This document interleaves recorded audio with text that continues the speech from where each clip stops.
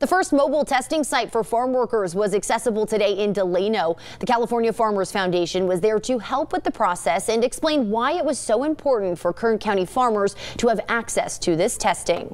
It's extremely difficult. If you go through the state website, you have to know English and you have to have an email.